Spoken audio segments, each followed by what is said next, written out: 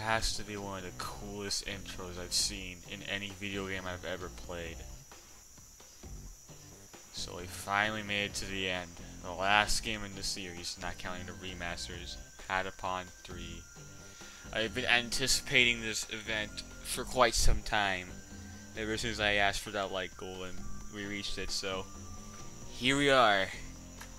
So after, Patapon 2, that was a successful game. 3 years later, we got a third game, Patapon 3. Now, from the reviews I've seen, people said that this game is way too different from Patapon 2. But then again, they were complaining about how Patapon 2 felt similar. So do you guys just miss the old formula, or did you guys just wanted to move on? I don't get it. Alright, with that out of the way, let's get started. So the game starts off with some intro with some cave, and then we see a light who asks our class name. I'll pick Patarace and call myself Blake, cause why not? Then we see this huge box with frozen Patapons, and for the reason of that is because the Patapons opened the box, and a silver star with a beard called Silver Hoshipon comes out of it. And we press pawn a couple of times, and we're unfrozen now. Hooray! Then Hoshipon explains that the Hoover Hero is the essence of the Kamipon, the Almighty, basically. And you hear a familiar grunt, and hey, it's Patapon. Wait, how come he's not frozen? Then we do the march note. Revive Ton, Chin, and Kan. They also have the essence of the Asians, so that's probably going to make them very strong. We keep going, and Patapon gives us the Patadrum. Then we finish the mission. So after that, we find ourselves in the Cave of Valor, which is the main hub of this game. No mini games this time, sadly. We have this totem which leads to the world map. Sukapalm, who tells us if there's a high level lodge, which has never happened in this playthrough of the game. The barracks where we change classes and equipment. Team totem for clan shit. And the armory where we see our weapons and scrap them. And the blacksmith where we can upgrade weapons and armor. There's also the battle gate and Dark Hero portal, but I can't use those for obvious reasons. I'm gonna skip the tutorial since you guys, I just probably know how Patapon works and get straight to the mission. So we find ourselves in the land of Giant, and we see those things. Those things are called death, minus the A, and they are somehow uglier than the Akumapons, and weaker too. I mean, that's probably because of the Uber Hero. Because you see, your Uber Hero is gonna be doing most of the work in this game, because he's a lot better at killing shit than the other three heroes that we have in our way. With that out of the way, we finish the mission and continue to the next one. We find ourselves in some white bamboo forest where death are calling some guy named Rage Wolf, and we keep going. And he appears and he's complaining about teleporting. Then we curb stomp him and finish the mission. We see Blake on his way back to the cave, and Rage Wolf teleports in front of him and spits out some exposition and challenges him to a duel. The Uber Hero accepts the challenge, and then we head to the area. Here's how it works. So whoever scores the most points before the timer runs out or gets to their side of the map wins. There's these carrying towers for it to not go too quickly. So we win the duel. Then we see Blake running back home, ignoring Rage Wolf, and then Rage Wolf tells the Uber Hero not to get too cocky with his power because it's useless in the Cave of Valor. But then Rage Wolf mentions something called Summon. Then the Uber Hero asks, where can he learn this? But then Rage Wolf is all like, don't ask me, and then he disappears. Then Blake tells him about the summon thing after we head to the Cave of Valor. This game has dungeons. Basically, if one of your troops die, they won't come back. If you don't summon or get to the next floor, basically, they'll stay dead until you get to the next floor or you summon.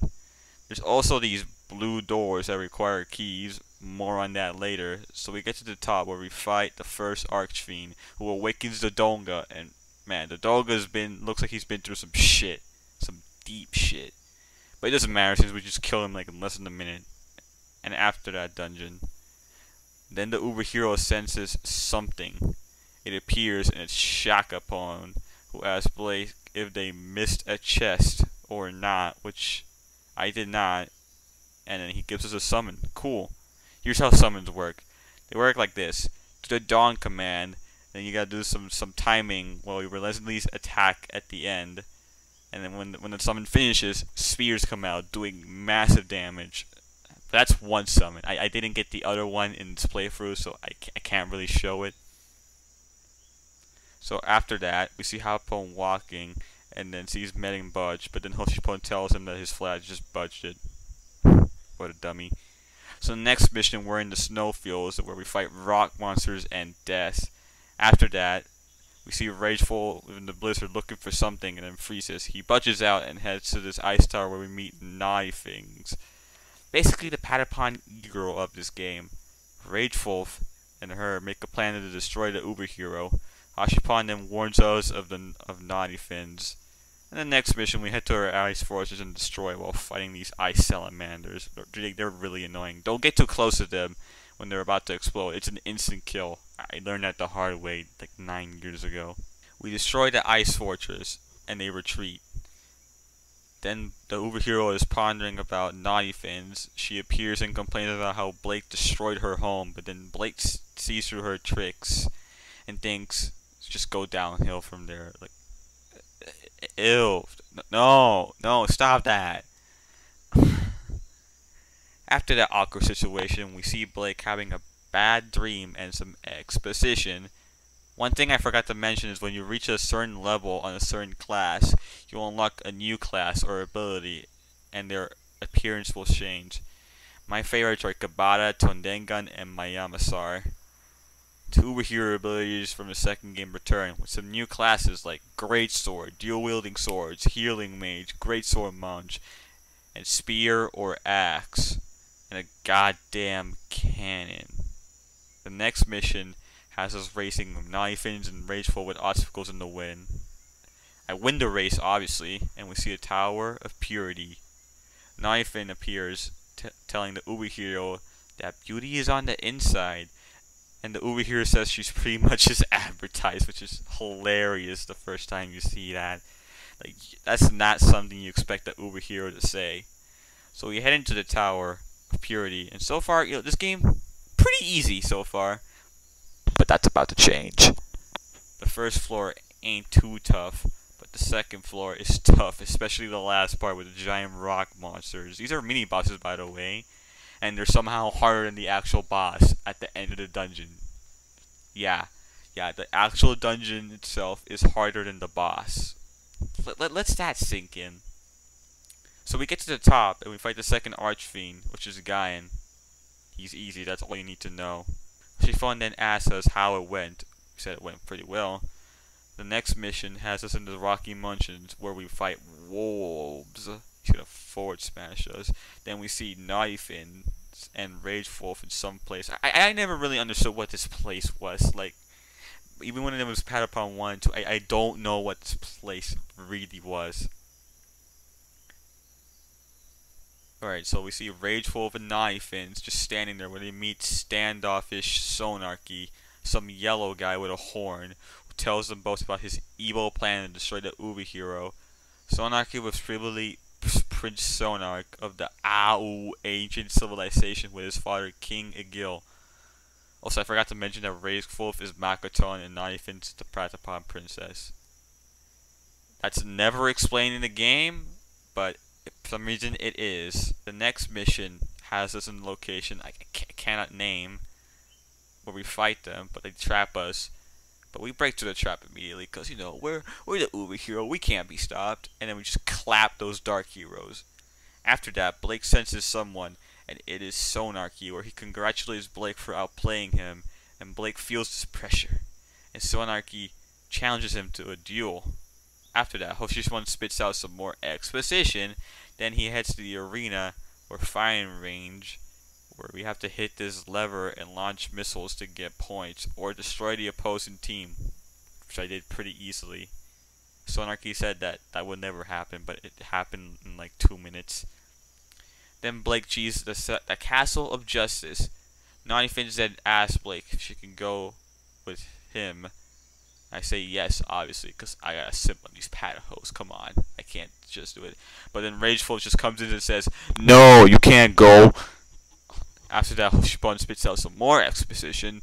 Then we head to the Castle of Justice, and I get to the blue door, and wait. Why didn't I get a key? Where are the keys? So you guys remember that sign that told a poem about dancing? Well, it wasn't joking. You have to get to this one part of the first floor where there's two light torches and dance to get a key. And just to say this, the key system, it's ass in this game. Like, let's say you run out of keys in one dungeon, and let's say you're about to get to the boss, but then, you ran out of keys, so then you gotta go to another dungeon and waste like 10 minutes of your life doing that dungeon just to go another 10 minutes getting back to the top. Then you can fight a boss. So I literally wasted 20 minutes just doing two missions that I just could have done more shit. Yeah, it gets annoying. But hey, at least when you open the blue doors, they stay open. You don't have to reopen them at least.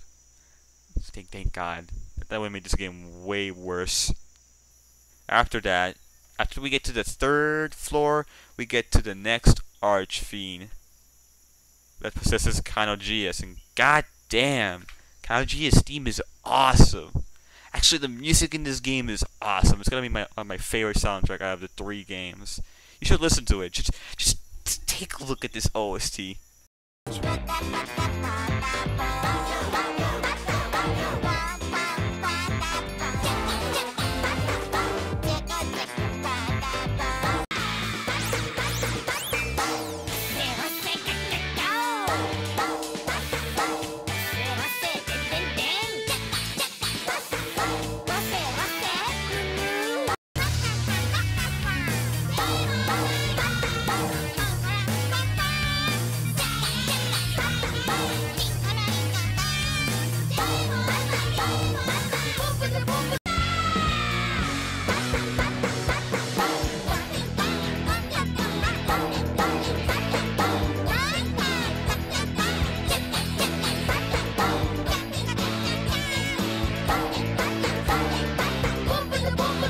We kill Kanogias, then Sonarchy meets a new dark hero, Ravenous, and hey, that side looks familiar. Ravenous then tells Sonarchy that he won't give up this rare item. I'm not sure what the rare item is. And then some exposition they talk about, and they go inside the castle. The next mission is just another regular death mission. Then we're fighting in a jungle while fighting trees, and then the dark heroes show up, and then we just clap them immediately. Then Ravenous challenges us to a duel, which we win, because we're the best. Exposition about the fucking rare item, which is Mecha Hoshipon, by the way. And Silver Hoshipon congratulates us for winning the duel. The next mission, we head to the estate of Earthness, where we fight this octopus thing. Like, I never really know what these things were. And trees, obviously, yeah, because there's definitely trees in the castle. After that, we get to the 4th Archfiend, where he possesses Shuckle. This boss is so fucking annoying because it constantly shoots that white shit that puts our heroes to sleep, but, you know, eventually I get through it. The next mission, we're in a desert killing these Reaper looking things. They're cool, you know, not too tough, but they look cool. After that, the Uber hero is walking, then Knifins appears and then says she's sick. Then we meet Buzzcrabe. He looks like a purple tumor. Hoshipon then yells exposition for like the 20th time. Then the next mission, we're in the Oasis where we fight Buzzcrabe and the others, which we clap because we're gods. And after that, Buzzcrabe says that he challenges in notes, which means he sends us a letter that he wants to duel, which is a race that we win. Then we see Ravenous sobbing over his rare item. Then a flashback plays where we see him as Gong. I mean, we were really surprised about this because it is obvious from the start. And basically, the Archfiend gave him that Raven mask and he turned him into Ravenous. Hoshipon then tells us where the Dark Heroes get possessed by the Archfiends, they recover their memories. That's interesting. The next mission has us in the Labyrinth of Restraint, which is a 4-floor dungeon. The first floor you're killing giants and running from fire.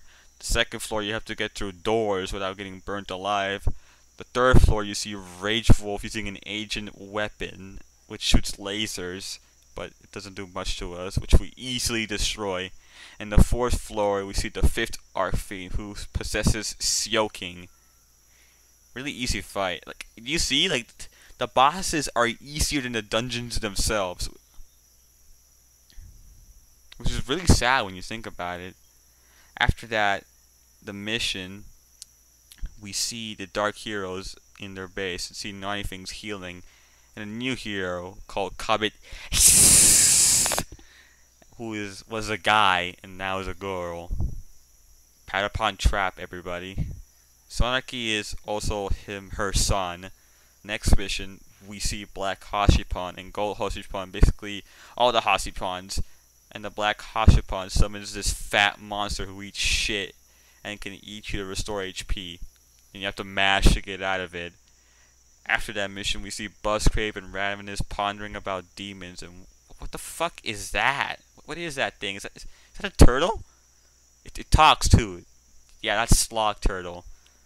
And they're plotting about something. I don't know. Trying to destroy the Uber Hero again. Hoshipon tells you about what happened earlier. I mean, that's not really that important. In the next mission, we're fighting every Dark Hero again, which we clapped them. We're gonna clap them cheeks at this point. And after that, the Uber Hero runs into some of them for exposition. And Hoshipon, Blake runs into all of them, then some exposition. Then we're fighting in a firing range where we defeat them in Hoshipon exposition. Kill me! Then the next mission is a dungeon in a fucking volcano. That is awesome. This whole dungeon is awesome. This is honestly the best dungeon in the game by far.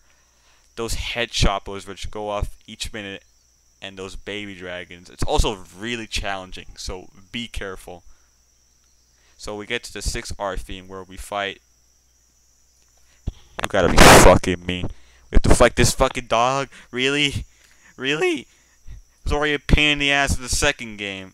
No, but he went down really easily. He's a complete fucking pushover in this game, which is good, so I don't have to spend hours on it like last time. After that, Blake is walking back. Then Naughty Things appear and tells Blake that she's leaving. Okay. I mean, you could have just told that earlier, but tell me now.